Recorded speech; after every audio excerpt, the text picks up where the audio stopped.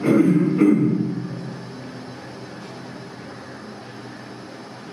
morning. Today is June 30th, Wednesday, 2021. This is Math K3, Chapter 13, and I think it's Lecture 5. And I'm going to continue the impulse function, the non-homogeneous term on the right-hand side of the differential equation is an impulse function. And last time I think I had taken a difference of two step functions, u5 minus u20, I think that's what we had done.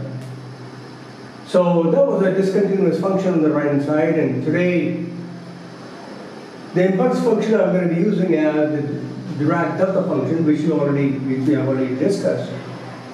And we know that the Laplace transform of delta function, Dirac delta function, delta t minus a equal to e to the power minus pa. So this delta function, it kicks in at t equals to a. There is a delay of a. And this is just for information. If there is no delay, if a equal to 0, then this is equal to 1. So we have this differential equation. This is exactly the same differential equation that I had used in my past lecture. 2y double prime plus y prime plus 2y.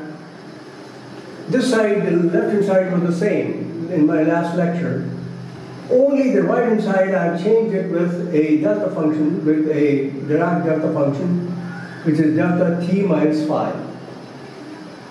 So this guy is going to kick in at t equals to 5. If t is the time, then at 5 seconds, it's going to go zoop like that. And the initial conditions I have taken the same as last.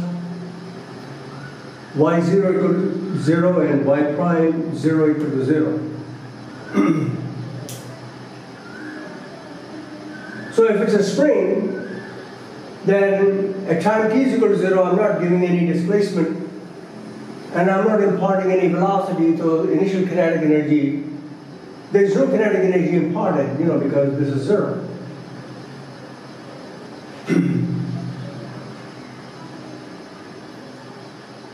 All right. So it's basically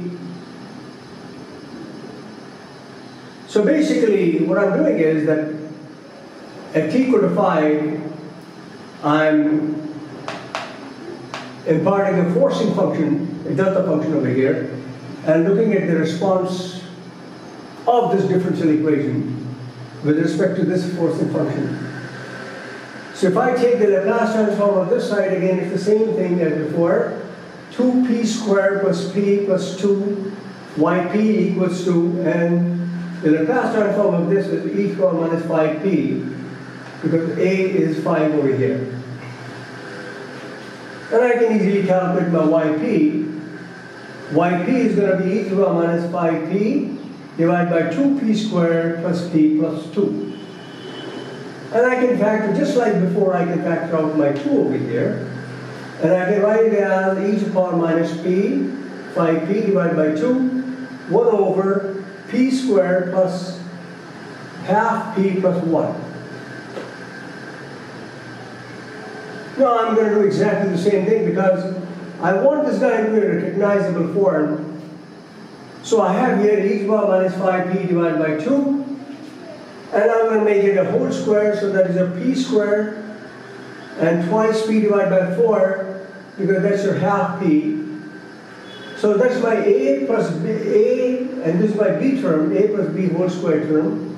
That's my b, so that will be a b squared. I'm going to add 1 over 4 squared. Because I added this, I'm going to subtract 1 over 4 squared, and plus 1 is already here. So this becomes your p plus 1 by 4 whole square, and if you solve this, that's a 15 by 16 over here. So that's my fp basically. So I have something like e to the power minus p multiplied by some kind of an fp.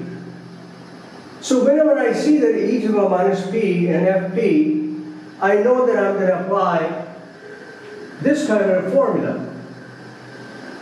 because ultimately I have to apply inverse, I want to find out the inverse Laplace transform of this in order to find a function of t. Right now, this is the Laplace transform, So I see e to the power minus p and then some kind of fp over here.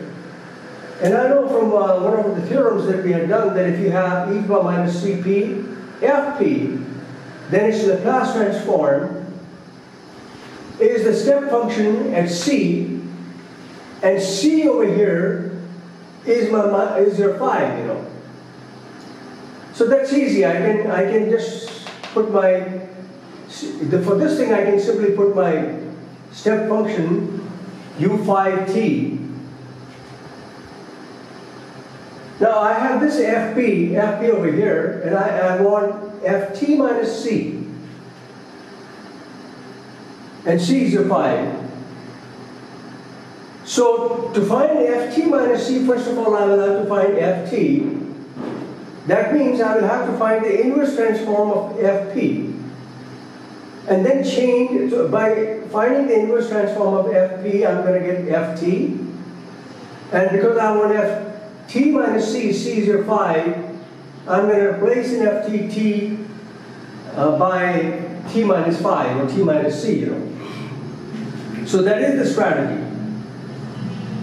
So let me find out first of all the inverse transform of this so that I can get my ft minus c. So that's my fp. So basically I want small ft out of this guy. So I've taken this half with it, and basically I want the inverse transform of this thing, half I can take it out of this guy. And I look into my tables, and there's nothing like this.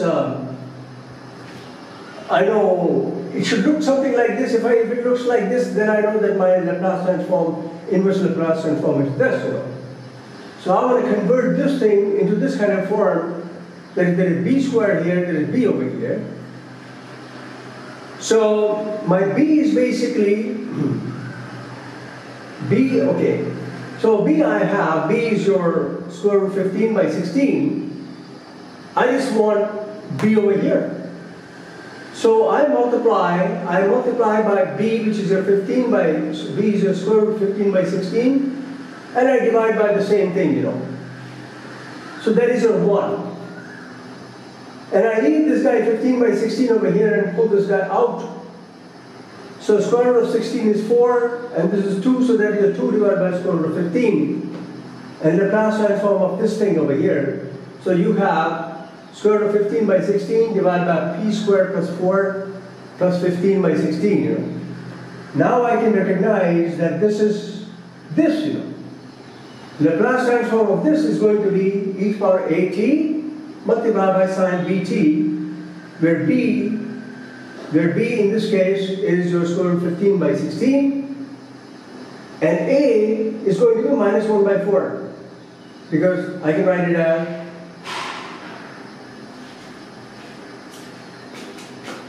what am I doing?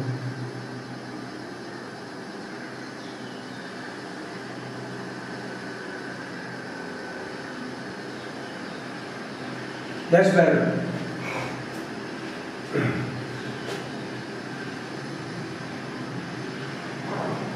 Okay. Sorry about that. All right. So the Laplace transform of this. So what I've done is I've just just taken the Laplace transform of this using this formula.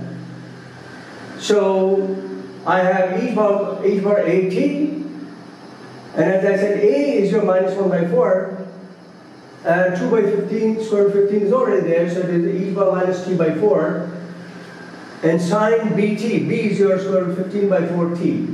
So that's my ft. But to fit into this thing, I want ft minus c, and c is this 5 over here, because we are using this formula. C is 5, so ft minus c is just, I'm going to replace t by t minus 5.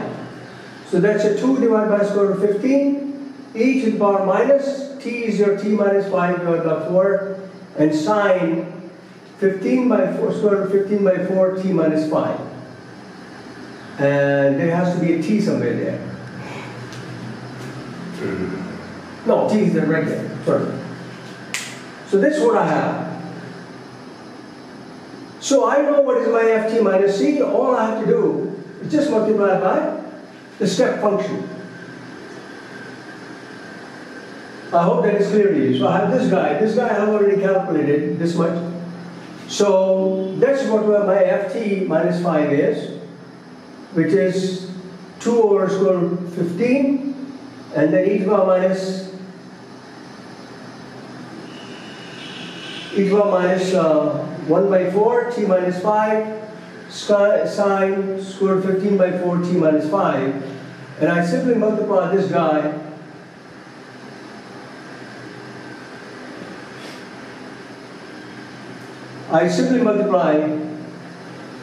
by this u5, the step function here. So I can also write, so this, because this step function is going to kick in at 5, and before 5 it is t equal to 5, it is 0.